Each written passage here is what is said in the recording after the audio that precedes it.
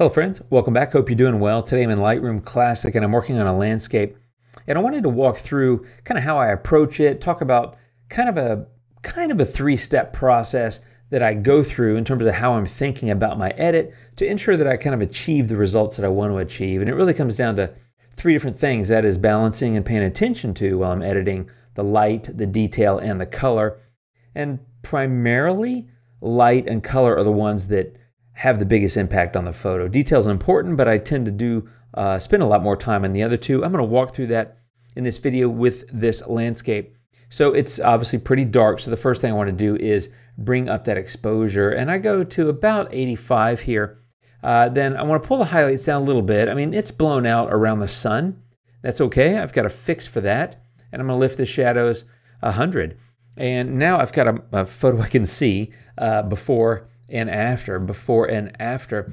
But what I want to do is really approach the photo with a few things in mind. And again, it circles around that theme of light, detail, and color, with light and color being the prominent ones, as I said. But I also want to look at the photo in terms of areas of interest and areas of, where I want to accentuate things. And what I want to do is I want to color grade the whole thing, but I want to be kind of specific and targeted. I want to apply some light adjustments in various areas. So when you want to customize things, that's where masking comes in, of course. And so I'm going to dive into masking. Now, before I go any further, if you weren't aware, I've got a 17-page editing guide I offer my newsletter subscribers for free. You can download that at the link below if you want to check that out. But it's 17 pages of tips and tricks and things like that around using Lightroom Classic. And it includes a discussion around light, detail, and color, how and why I approach it the way that I do. So having done that, the first thing I want to do is go get a brush mask. Actually, you know what? I'm going to use an object mask. And what I want to do is get the brush component, and I want to isolate these rocks. And so what I usually do is just kind of paint a pretty good area here so that I can tell Lightroom, give it as much information as possible, and just let it know that I want the mask to cover all of that area.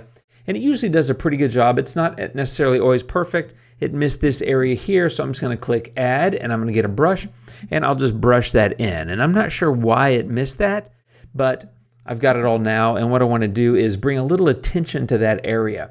And so going back to light, detail, and color, I think those are the three ways that you really get attention to either certain aspects of a photo or to a photo in general. And so the first thing I want to do with this mask is brighten that area a bit because it's a little bit too dark.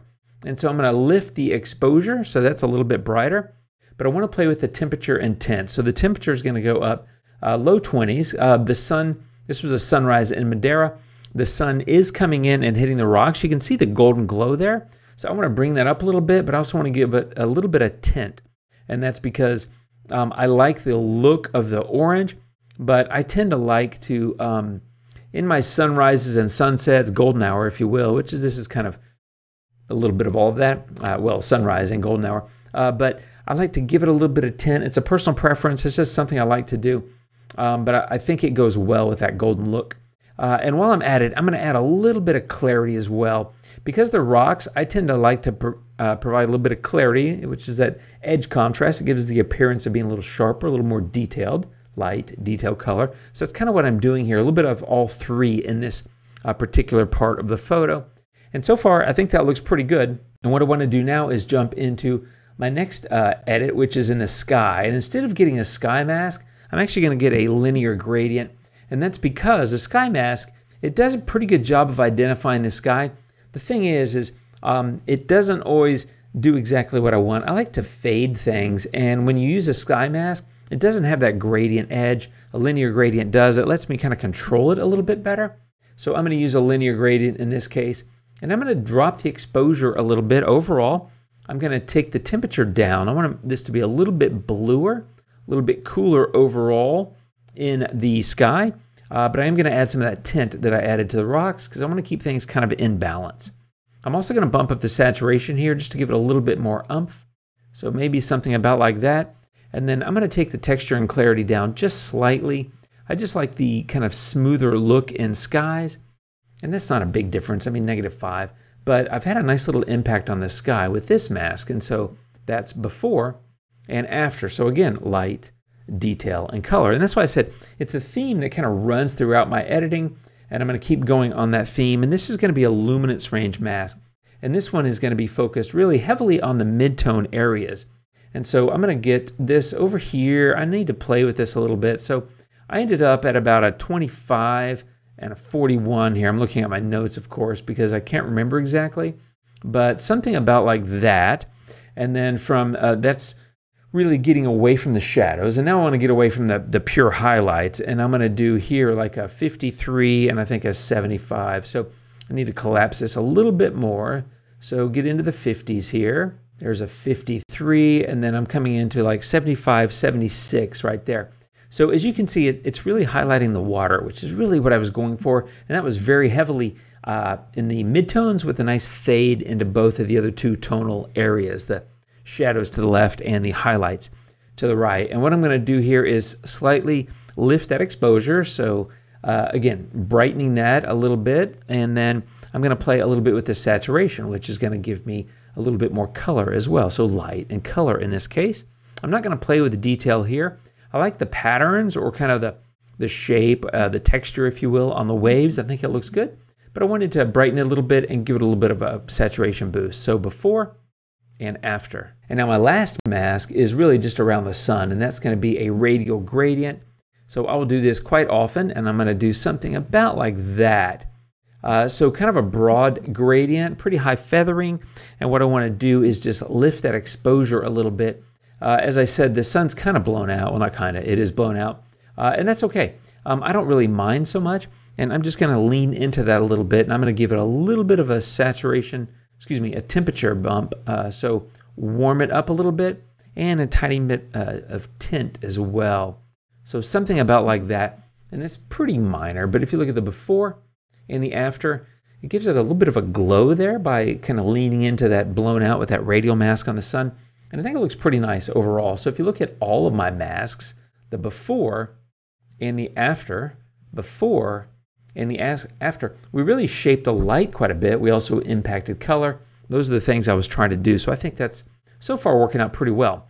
Now, at this point in the edit, having done a lot of that customization, I like to go down to calibration and start having kind of a play here. And what I'm going to do is, and I got to this through experimentation. So I don't have like a formula, although I do tend to generally start with the blue and play with that first. Green, both of these I ended up going to about a positive 17, so something about like that. And then on the red, I went to a 13 here, so a little bit of saturation boost, but a little bit of a drop in hue.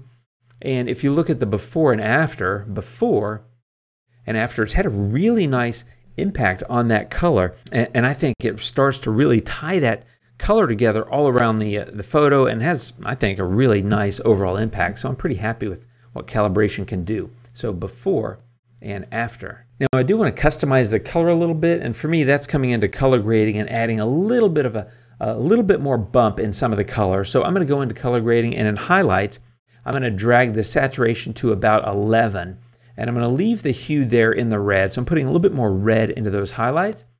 In the midtones, I usually do the same thing as I do in the highlights in terms of the color, but I tend to go less. But in this case, I actually ended up doing something different. I actually go into the hue of a blue. And so I do about a 233 or 234, something like that, and a saturation of like 15 or 16. So I'm adding a little bit of blue into the midtones. Like I said, I normally would have gone warmer in the midtones to match what I do in the highlights. But in this case, I think it worked better to cool them off a little bit, because I am playing up kind of the color tension between the warm and cool tones in this photo. And then for shadows, I'm going to go into the blues as well. And that's something I normally do. So that's like a 228 or 230. And I'm going to give it a bump of about a 20 or so. So if you look at this before and after, before, there it is. And then after, it's cooled it off a bit, because remember, I cooled off the shadows and the midtones while warming up the highlights. So it's had a kind of an interesting effect on the photo, but I like it. It's really calm and peaceful, because if you think about it, blue's a calmer color, and the warmer orange reds, those are more intense, kind of active colors, more fiery, of course. So cooling it off a little bit, I think, gives it a little bit calmer overall kind of feel, which I like quite a bit. But there's one thing that's happened that I kind of don't like, and that is I feel like I've gotten a little bit too much saturation here.